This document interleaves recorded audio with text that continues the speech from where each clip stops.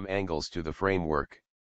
The brand's four-ringed logo sits on the hood, no longer the grille, and the full LED headlights create a quasi-angry expression of jagged light bands.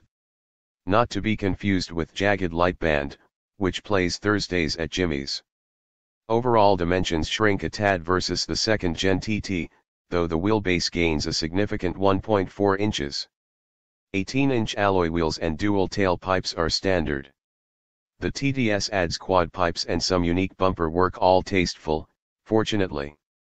At least for now there is no TTS Roadster, which the prior Gen TT offered. Interior. Minimalism overtakes the interior, which packages all multimedia into a massive instrument display in place of traditional gauges. We'll detail that in the next section. What's left is an asymmetric expanse of wraparound materials and tucked-away controls. It's a stark contrast to the layered dashboards overtaking the industry, see Lexus, for better or worse. Materials are impressive and consistent, with generous padding wherever your arms or knees end up, including the doors, an area Audi often gives the short shrift.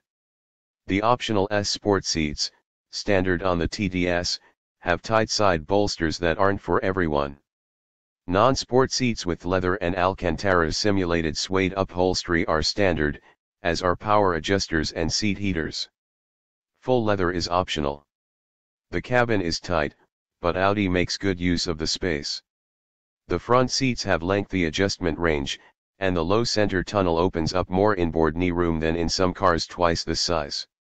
The rear seats, however, are barely fit for children, let alone adults, and they lack head restraints. Toddlers will need high back booster seats to protect against whiplash. The TT Roadster does away with the back seat altogether. Ergonomics and electronics. Audi's standard virtual cockpit throws all functions, from audio to navigation, onto a 12.3-inch instrument display ahead of the steering wheel. It takes some getting used to, and it's certainly not friendly for passengers.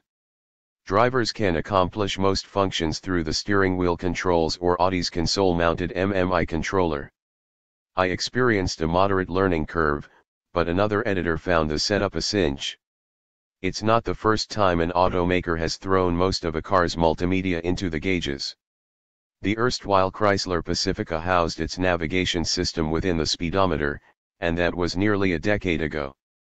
But Audi's kitchen sink philosophy is unique, complete with a virtual tachometer and speedometer that you can minimize, though they're still visible, to open up the space for a larger navigation map or another menu. As such, the map itself can span massive proportions, with scrolling and zooming via a finger pad on the MMI knob.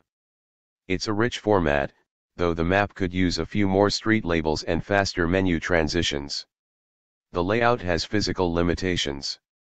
You have to position the steering wheel higher than you might like to avoid obstructing the screen with the rim. Audi also throws the optional backup camera in there, so if you turn the wheel to back around a corner, the wheel spokes themselves can become an obstruction. The virtual cockpit is standard, as are Bluetooth phone and audio streaming, plus HD and satellite radio. The navigation system and Audi Connect, which includes an in-car, subscription-based 4G LTE Wi-Fi hotspot, are optional.